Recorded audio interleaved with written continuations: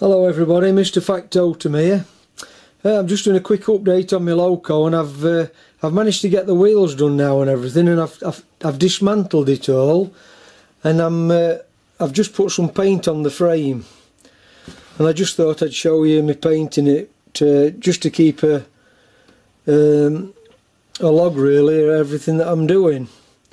And all I've used on my frame is hammerite smooth, because it don't require any undercoat, that. So I've just got to let that dry now, and the buffer beams on the end, I shall paint them red. And going on to the boiler, I've just sprayed the face of my boiler, that's the back face, and I'm using this very high temperature exhaust paint, black. And I'm not sure if I've done the right thing here, but when you've put this on your exhaust, you're supposed to start your bike up and get the bike up to running temperature. So all I've done, I've got my blow lamp on my boiler.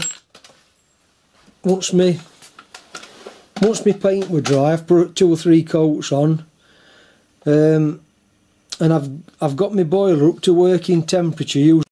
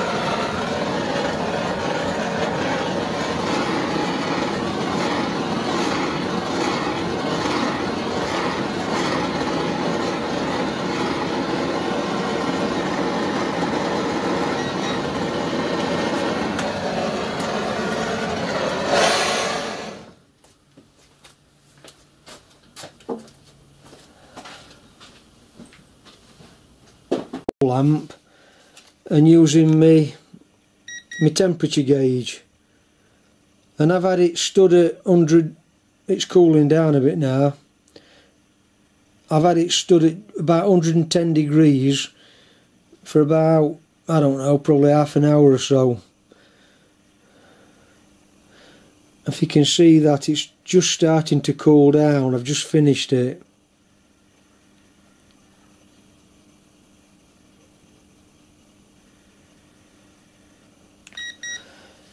And it's just to cure the paint really, so it don't peel off when you get up to working temperature. Yeah, so that's a quick update for you there then.